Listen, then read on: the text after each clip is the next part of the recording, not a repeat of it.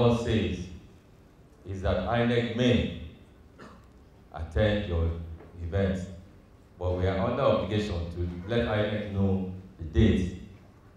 It is left to them to elect to attend or not attend, as long as you have the evidence of having conducted the process. Then you wait until the pronouncement of the court. We will continue to do all we can to ensure that candidates are not put in any more jeopardy. We'll continue to do what we can to absorb. We know that there are some people who are in the other faction who are not comfortable even in being in that faction.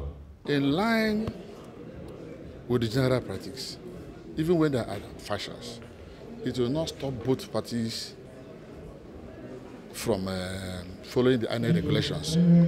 Else will be cut off. So that's what we are doing, so that at the end of the day, whoever emerges, we are not stopping the other party from doing whatever they want to do. Neither will they stop us. We're all SDP. So that at the end of the day, whoever that emerges, we will team up. You know what SDP stands for.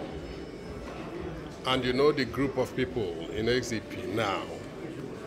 They are people of,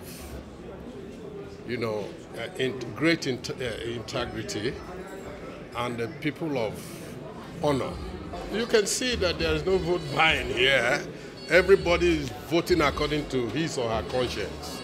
So for that, there is nothing like vote buying, on this voting exercises going on. It's even going on right now. Those that are buying votes, they know why they are doing so, but not for SDP.